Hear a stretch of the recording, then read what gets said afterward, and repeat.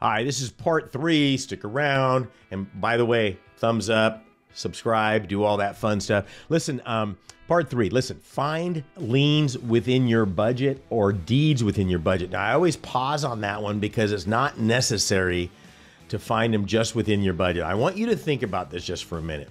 The number one thing I have said over and over again to your success with tax liens, with properties of any kind is skill set.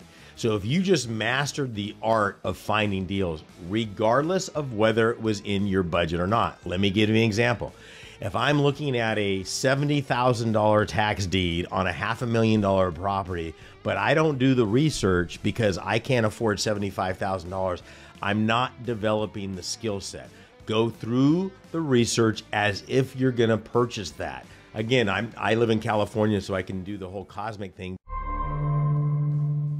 But you're going to get really good at the research, and then pretty soon you're going to get so tired of seeing all these great deals, you're going to find some people with some money out there. I'm just going to tell you how that's going to go. We're going to have some other videos in this series to show you how to do that. So research every single lien or deed that makes sense, regardless of whether you can afford it or not. Now, obviously, the ones you're going to purchase, you're going to put it in a different pile. But it doesn't hurt to have that conversation with somebody with money that says, hey, look at what I've been seeing over here. Okay, so we'll have another video on that. I've got a whole strategy of having those conversations. Hey, listen, below I've got a link on access to wholesale properties all over the country.